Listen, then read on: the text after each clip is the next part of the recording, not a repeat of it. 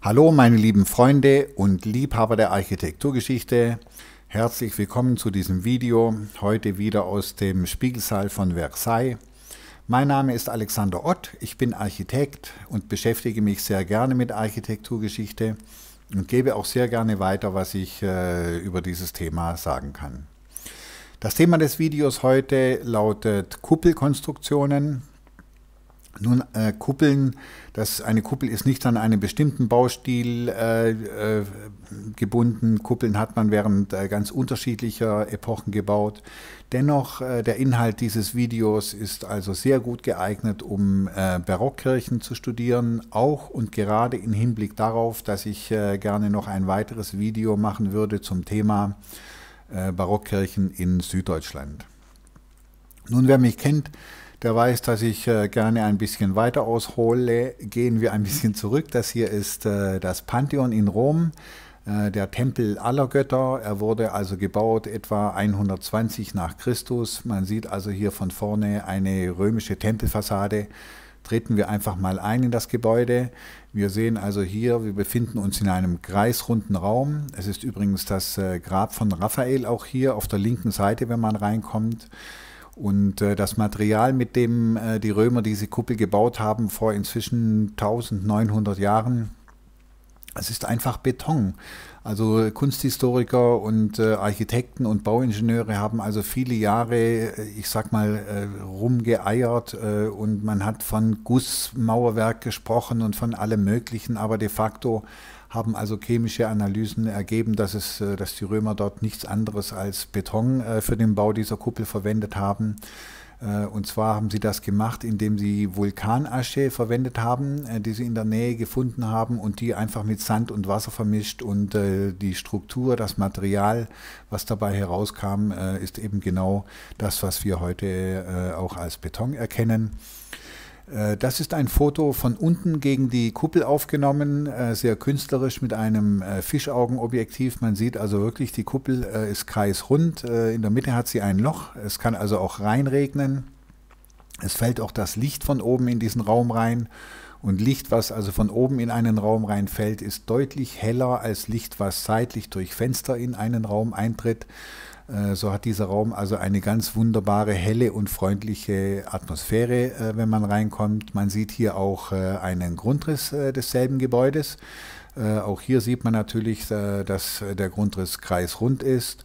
Und dies bildete ja auch die Vorlage für die Kuppeln, die man dann später in der Renaissance gebaut hat. Hier in diesem Beispiel sehen wir das Tempieto von Bramante, Ende des 15. Jahrhunderts gebaut, auch in Rom. Wer meine Videos bisher verfolgt hat, der kennt dieses Gebäude bereits. In der Renaissance hat man ja die römische Formensprache mehr oder weniger 1:1 verwendet. Also man sieht hier auch die Kuppel originalgetreu auf einem kreisrunden Grundriss gebaut.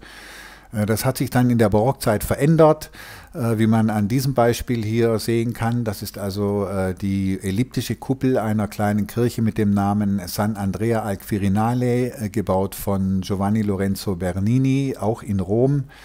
Oder ein weiteres Beispiel, das ist Sant'Ivo alla Sapienza, eine der schönsten Kirchen von Rom, gebaut von Borromini, und hier sieht man also sehr schön, dass Borromini in der Lage war, noch auf ganz andere Grundrisse als nur auf einen Kreis eine Kuppel zu bauen. Wer sich für dieses Thema interessiert, dem empfehle ich mein letztes Video, ich werde es hier oben links verlinken, Barockkirchen in Rom, dort wo dieses kleine i erscheint, klicken Sie einfach drauf. Das Thema des heutigen Videos ist aber mehr.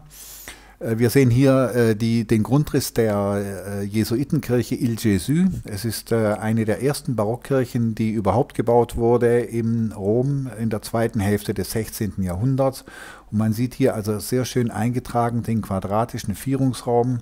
Und wenn man dort eben eine runde Kuppel errichten möchte, dann erhebt sich die Frage, wie geht das eigentlich, wie geht das geometrisch? Nun, die Architekten der damaligen Zeit haben sich da was ganz Einfaches einfallen lassen, das also nochmal Zur Erinnerung die ganz einfache Halbkugel, also eine Kuppel, wie sie zum Beispiel auf dem Tempieto oder auch auf dem Pantheon in Rom ist. Nun, die Architekten haben einfach, um den quadratischen Grundriss zu erzeugen, links und rechts, vorne und hinten einen Teil abgeschnitten, sodass eben einfach das hier übrig geblieben ist. Ich muss mich ein bisschen zur Seite drehen, das nennt man dann Hängekuppel. Man sieht jetzt also hier nochmal, das ist die ursprüngliche komplette Kuppel, und wenn ich jetzt auf allen 4 Seiten einen Teil abschneide, dann bleibt also genau das hier übrig. Wie gesagt, wenn wir das in der Architekturgeschichte sehen, an einem gebauten Beispiel wie hier, dann nennt man das Hängekuppel. Das hier ist eine Innenaufnahme der Klosterkirche in Weingarten in Süddeutschland, Weingarten bei Ravensburg. Und wenn man das also vergleicht mit der kleinen Systemskizze, die ich Ihnen unten rechts hier auch einblende, dann sieht man also ganz deutlich, dass es ein viereckiger Kuppelgrundriss ist. Die Gemälde, die vertäuschen so ein bisschen. Es ist also tatsächlich dieselbe Form, die man unten rechts auch sieht, mit dem kleinen Unterschied. Diese Kuppel, die wir hier sehen, die ist nicht auf einem quadratischen Grundriss gebaut, aber ich kann diese 4 Seiten der Kugel hier auch so abschneiden, dass kein Quadrat, sondern dass einfach ein Rechteck übrig bleibt. Das funktioniert also genauso gut. Ich zeige Ihnen noch ein zweites Beispiel. Das ist der Vierungsraum der Klosterkirche in Zwiefalten am Aufstieg zur Schwäbischen Alb. Man hat jetzt den Eindruck, dass es sich hier zwar um eine runde Kuppel handeln würde, aber wenn Sie unten rechts auf diese kleine Skizze schauen, sehen Sie, dass dort einfach noch ein zusätzliches Gesims auf der Höhe des obersten Bogenpunktes in diese Kuppeloberfläche, in diese Kugeloberfläche eingebaut wurde. Ich gehe nochmal zurück. Wenn Sie die kleine Skizze unten rechts beobachten, sehen Sie, dass der Unterschied einfach nur in diesem umlaufenden Gesims besteht. Man nennt also diese Kuppelkonstruktion eine sogenannte Pendentifkuppel. Das liegt daran, dass man diese sphärischen Dreiecke, also ich nehme den Deckel hier mal ab, wie morgens beim Frühstücksei, wenn ich den Deckel also entferne, dann sieht das ja auch ein bisschen so aus. Diese sphärischen Dreiecke, die man hier sieht, die von diesem viereckigen Grundriss zu dieser Rundung der Kuppel überleiten, das nennt man ein Pendentif. Ich zeige Ihnen mal ein gebautes Beispiel. Das ist also dieselbe Kirche, deren Grundriss wir vorhin gesehen haben, die Kirche Il Gesù, die erste Barockkirche, die in Rom, oder sie gilt als eine der ersten, wenn nicht überhaupt die erste Barockkirche in Rom, gebaut durch den Jesuitenorden in der zweiten Hälfte des 16. Jahrhunderts. Man sieht hier sehr schön in Bildmitte dieses Pendentif, welches also mit seiner Spitze auf diesem Vierungspfeiler steht und nach oben in die Rundung der aufgehenden Kuppel überleitet. Hier zur Vollständigkeit nochmal die Fassade derselben Kirche Il Gesù von außen. Ich behandle diese Kirche eben auch in diesem Video. Ich verlinke es hier nochmal rechts oben, römische Barockkirchen. Kommen wir nochmal zurück zu unserem Ring, der aus diesen 4 Pendentifs besteht. Ich kann also auf dieser Konstruktion auch noch mit anderen Konstruktionen weitermachen. Zum Beispiel kann ich eine komplette neue Kugelkalotte, die dann etwas kleiner ist als die ursprüngliche Kugel, die ich vorhin hatte, aufbauen. Das nennt man auch Pendentifkuppel. Es gibt irgendwie keinen Unterschied. Gebaute Beispiele hier. Das ist die Pazzi Kapelle in Florenz, gebaut von Felipe Brunelleschi. Brunelleschi, ja der Architekt der florentinischen Frührenaissance. Diese Kirche wurde gebaut in der Mitte des 15. Jahrhunderts. Es ist ein Spätwerk von Brunelleschi, und man sieht aber auch hier in Bildmitte dieses sphärische Dreieck, was auf dem Kopf steht und vom Vierungspfeiler überleitet in die runde Form der Kuppel. Hier eine Außenansicht desselben Gebäudes. Das Gebäude wurde also erst nach Brunelleschis Tod fertiggestellt. So geht man also davon aus, dass also auch noch andere Architekten hier einen Beitrag zur äußeren Gestaltung beigetragen haben. Ich zeige Ihnen noch ein weiteres Beispiel. Das ist die Santa Maria Maggiore in Triest. Auch hier sieht man auf diesem Foto diese 4 Pendentifdreiecke, die auf den Vierungspfeiler ruhen. Und direkt darüber befindet sich also diese Kugelkalotte. Hier zur Vollständigkeit, das ist eine Außenansicht. Diese Kirche hatte eine ganz besondere Baugeschichte. Es wurde also über 100 Jahre an ihr gebaut. Die Kuppel ist dann wieder eingestürzt, wurde wieder neu errichtet und es gab auch noch weitere Probleme. Also das ganze 17. Jahrhundert über wurde an dieser Kirche gebaut. Die Fassade stammt aus dem Jahr 1701. Und die Kuppel letzten Endes in der Form, wie wir sie also gerade eben gesehen haben, die stammt sogar aus dem Jahr 1817, also fast 200 Jahre, 170 Jahre später, als die Grundsteinlegung des Gebäudes erfolgte. Das ist also diese Konstruktion nochmal, um uns das vor Augen zu halten. Nehmen wir die Kalotte nochmal ab und bauen jetzt etwas anderes drauf. Und zwar, das nennt man eine Tambourkuppel, also auf den Kreisring, der durch die Pendentifs gebildet wird, bauen wir zuerst einen sogenannten Tambour, also wie eine Trommel. Und oben auf den Tambour kommt dann die eigentliche neue Kuppelkalotte, die dann meistens noch mit einer sogenannten Laterne gekrönt wird. Die Laterne dient einfach dazu, dass man gern oben in die Kuppel ein Loch reingemacht hat, wie im Fall des Pantheons auch. Aber damit es nicht reinregnet, hat man dort eben dann diese Laterne draufgebaut, um das Ganze nach oben abzudichten, als oberen Abschluss auch formal gesehen. Gebaute Beispiele hier, das ist also ein Blick. Wir befinden in die Kuppel des Invalidendoms. Wir befinden uns also hier auch genau unter der Vierungskuppel. Man erkennt hier am rechten, linken und am unteren Bildrand noch Resteteile dieser Pendentifdreiecke, die eben in dieses Kuppelrund überführen. Und diesen Kranz mit diesen Fenstern, die man sieht, das ist dieser angesprochene Tambour, diese Trommel, wie ich es vorhin genannt habe. Und dort sitzt dann eigentlich erst die eigentliche Kuppelkalotte drauf. Von außen sieht das dann so aus. Also wie gesagt, der Invalidendom in Paris wurde gebaut während des 17. Jahrhunderts, von 1679 bis 1708, also ganz am Ende, von Jules Hardouin-Mansart, einem ganz berühmten französischen Barockarchitekten, der also auch hier für den Spiegelsaal in Versailles zuständig ist. Ursprünglich als Kirche gebaut, wurde dann aber 1840 umgewidmet und beherbergt also heute das Grab von keinem Geringeren als Napoleon. Das ist also diese Konstruktion. Ich zeige sie hier nochmal. Ich blende auch zusätzlich nochmal diesen Grundriss von vorhin ein, der Kirche von Il Gesù, und zwar einfach aus dem Grund, wir haben also nun das Problem gelöst, wie ich auf diesen Vierungsraum zwar eine Kuppel drauf bekomme, aber ich muss ja noch mehr, das Langhaus der Kirche, das Querhaus, der Chorraum, das muss ja auch alles noch mit Kuppeln oder mit Dächern abgedeckt werden. Wie hat man das eigentlich gemacht? Dann schauen wir nochmal in dieses Beispiel rein. Das ist wieder die Klosterkirche in Weingarten. Man erkennt hier ziemlich genau in Bildmitte, dass dort Licht von der Decke reinkommt, und man sieht auch diese links und rechts, diese sphärischen Dreiecke, das sind die Pendentifs, und auch dort sitzt eine Tambourkuppel drauf, und im Anschluss, also über unseren Kopf hinweg, dort befinden sich also nun diese Hängekuppeln.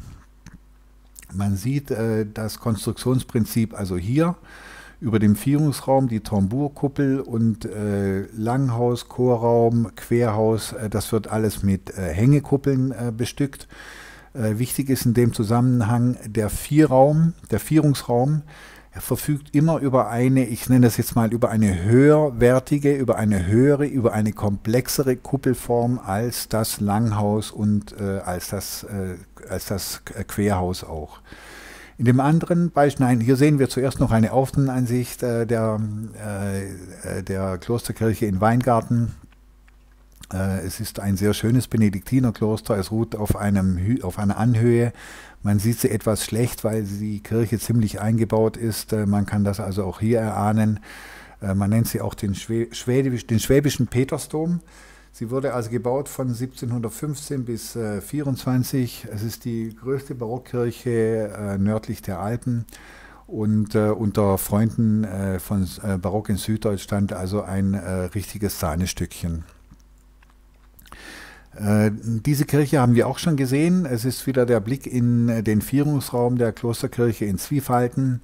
Man erkennt es sehr schlecht auf diesem Foto, man kann es eben nur erahnen, dass hier im Anschluss, also über unseren Kopf hinweg und auch nach hinten in Verlängerung dann Richtung Chorraum, dass es sich hier nicht mehr um Kuppeln handelt, sondern dass das also in Form von Tonnengewölben ausgeführt wurde. Ich habe das zur Veranschaulichung hier unten rechts mal in diese Skizzen eingetragen. Aber auch hier gilt das gleiche Prinzip. Über dem Vierungsraum befindet sich also die höherwertige, die komplexere Form von Kuppelkonstruktionen als über Langhaus und Querhaus.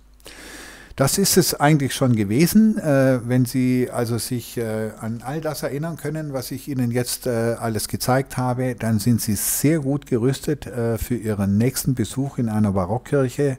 Vor allem, wenn Sie den Barock in Süddeutschland im Rahmen der Oberschwäbischen Barockstraße besuchen, finden Sie hier eigentlich alle geometrischen Kuppelformen, die Sie dort dann vorfinden. Das ist einmal also die komplette Kugelkalotte, links oben, wenn ich anfangen kann, wie im Beispiel des Pantheons, die 4 abgeschnittenen Ecken, dann die Hängekuppel, das ist das nächste Beispiel, oben rechts dann die sogenannte Pendentifkuppel, wie wir sie in Zwiefalten über dem Vierungsraum gesehen haben, hier mit Pendentifkuppel A gekennzeichnet, dann genau die Darstellung in der Mitte, Pendentifkuppel B, also wie wir sie zum Beispiel in Santa Maria Maggiore in Triest gesehen haben oder auch bei der Pazzi Kapelle in Florenz. Auf der linken Seite davon dann die eigentlichen Pendentifs.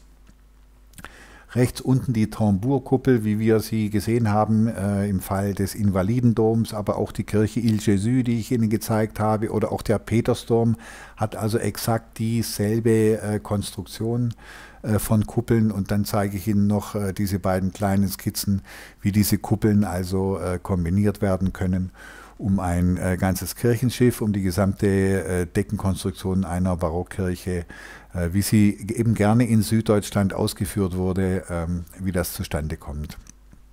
Hier als letztes noch zur Vollständigkeit, das ist die Fassade der Klosterkirche in Zwiefalten, also eine sehr schöne, fast surrealistische Fassade einer Barockkirche.